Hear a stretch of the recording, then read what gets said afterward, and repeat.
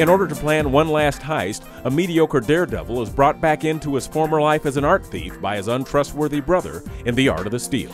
Hi, I'm Kurt Russell. Welcome to Made in Hollywood, and we're looking and talking about Art of the Steal. Great men don't take dives for a couple $100. I'll give you $700. 11. 6. 8. Deal. The Art of the Steal came about from the story of the Mona Lisa, the theft of the Mona Lisa, which actually happened in the early 20th century. Coupled with my love of, con movies and heist flicks, it was just kind of a natural fit. Great men don't miss their fate.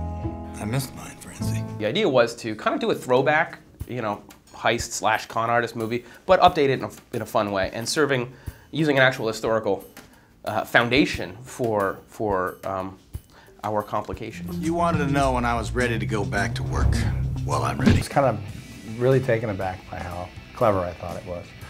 I thought it took the genres of heist movie and con man and ultimately Sting, and I thought he just played all three of them really well. This is the one we're all gonna be remembered for. The greatest art theft in history. He takes the initial character and then realizes that, well, that's not exactly true right there. That's not true. We find those spots. Yeah, right? but no, it's more than just finding those spots. It's understanding the whole. Yeah. He's selling himself short. It was amazing watching this guy work. And when you tell him it, he's like, well, no, But come on. That's exactly part of what Kurt does, and to be frank, on a level which I've seen no one else do.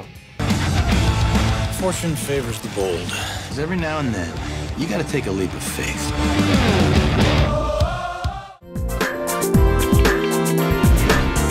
Made in Hollywood.